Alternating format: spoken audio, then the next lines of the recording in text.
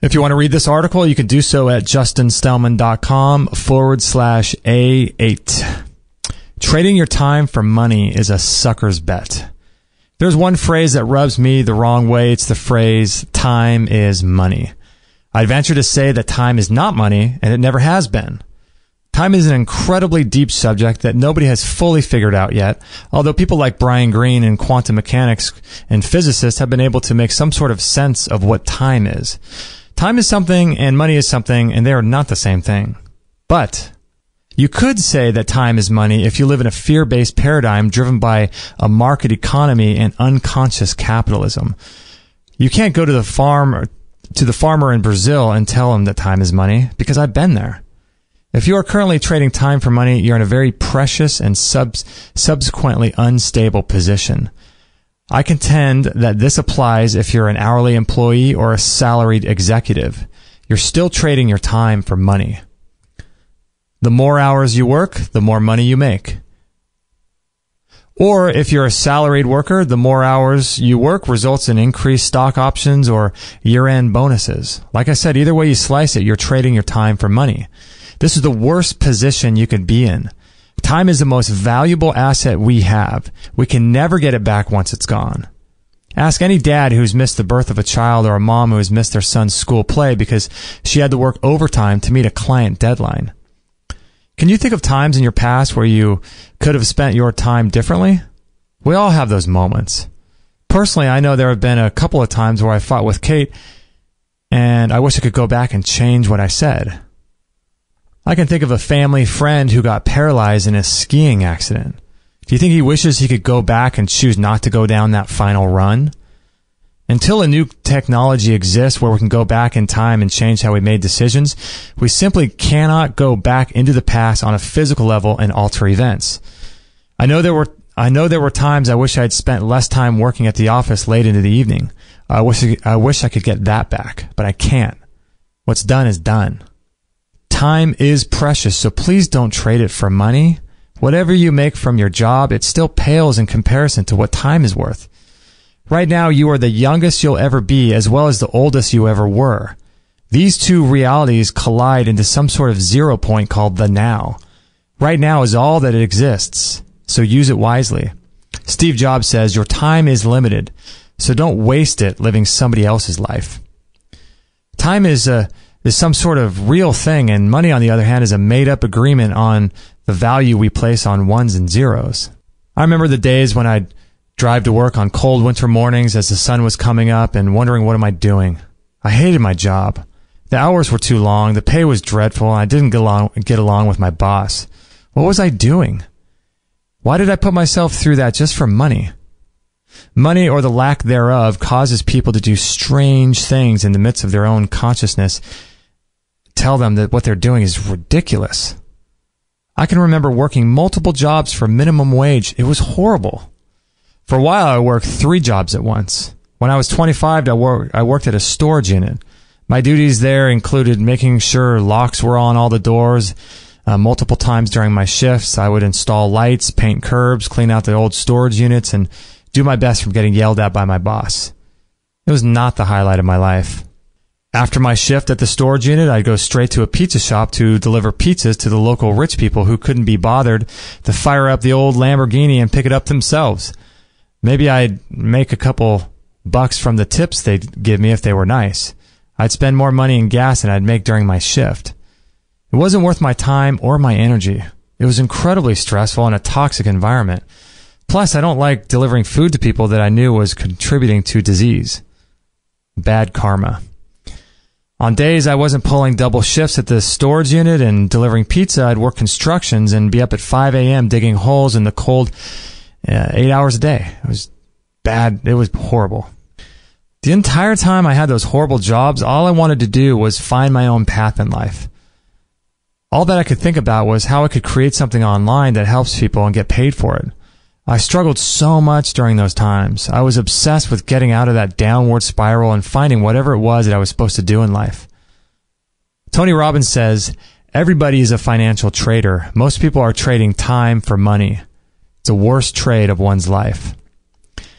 I felt like Bono when he sings that song called I Still Haven't Found What I'm Looking For.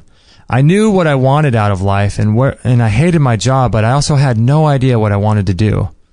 Have you been there? It's a helpless feeling and a hopeless place to be in. And I'm so grateful things have changed.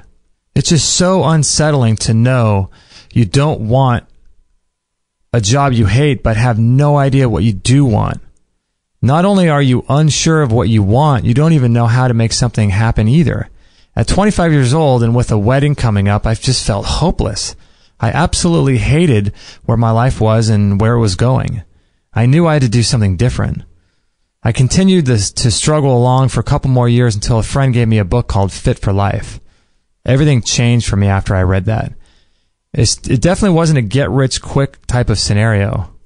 Now that I found something I was passionate about, helping people with health issues, I had to go through a 9-year apprentice period. During that time, I attended lectures, I read many more books, I watched movies, went to seminars on how to use natural principles to improve health. I was blown away by the fact that it's possible to heal cancer naturally, and nobody knew about it. It seemed as if people were walking around the streets, had a veil over their eyes, and they had no idea that any of this was possible. The haze of self-induced programming over people is as thick as glass. So for 9 years, I consumed everything I could get my hands on, learning about spirituality, nutrition, longevity, personal development, and it changed my life on just about every level. It was a complete saturation dump on my consciousness. I took in information all day, every day on these life-changing topics. It was also an emotional, spiritual, and physical cleansing time for me. But in terms of how I earned a living during that time, I still radically struggled and ended up trading all my time for money. I had all this passion and interest about a subject on the side, but I was very much struggling financially. Then, in August of 2002, I decided to launch Extreme Health Radio. Everything changed at that point. After many months of doing the show, we're still not earning any money from it, but there was at least some hope of doing so. The show was growing and people were writing in saying how much it has changed their life, so I knew I was on the right track. I never wanted to get rich from it or even thought about money at all. Yes, I'd hoped that one day we could make it our full-time job, but as I kept after it, it continued to grow and eventually became something we could depend on to pay our bills. It now provides about 90% of our income, and it's still growing and building. The best part about it is that I'm able to help people, do the work that I love, and earn enough money to live. What's most important to me is allowing people to see that there are options when it comes to their own healing. I share all that with you, not to brag, but to let you know it's possible. It's possible to do the work you love and stop trading time for money. Put systems in place. It's all about systems. There's nothing better than waking up in the morning and getting a donation from a listener letting us know how much our show has opened their eyes and changed their life. Often there would be times where Kate and I would be driving along some distance and we get a notification that somebody purchased a sauna on a Sunday afternoon. How cool is that? But when you trade time for money, there's a limit to how much money you can earn. There are only a certain amount of hours in a day in order to do your work. And even if you could extend the amount of hours in a day, you only have so much energy to be able to do that work itself. A while ago, I read a book called Rich Dad, Poor Dad by Robert Kiyosaki. And that book talked about putting systems in place to make money while you're not working. And that made complete sense to me. All the wealthiest people in the world work this way. A famous music band might spend 9 months working on an album, and when it's released, they could make millions. Taking away the upfront money given to them from their record label, their advance, that pays for their expenses to live during its creation, the band is essentially working for free. So now, if you were to compare their income during that 9-month period to somebody who is a corporate executive, any rational person would say that what they're doing makes zero financial sense. The corporate executive could have made $250,000 in that 9-month span, whereas the band would have made almost nothing. But once that hit album is released, not only could they make millions, but they will earn money from that album for years or even decades into the future. If that CEO gets sick and can no longer work, he'd better have a 401 retirement plan set up because he's unable to earn any more money. This isn't the case when you put systems in place. Imagine getting paid for the rest of your life for something you produce today. Now that's leverage. I trained 5 years in Gracie Jiu-Jitsu about a decade ago. Jiu-Jitsu allows small guys to defeat much larger opponents by using this idea called leverage. Through a series of joint locks and chokes, smaller people actually have a chance of defeating guys who weigh hundreds of pounds more than they do. Grandmaster Elio Gracie once said, "Give me the right leverage and I'll move the world." When you're trading time for money, you're on the wrong side of leverage. Once your service is performed and you're paid for it, that transaction is done. It's a one-time service for a one-time payment. What you need to do is create something that earns money for you years into the future. This is something you could do on the side that involves your passion. This is what I did.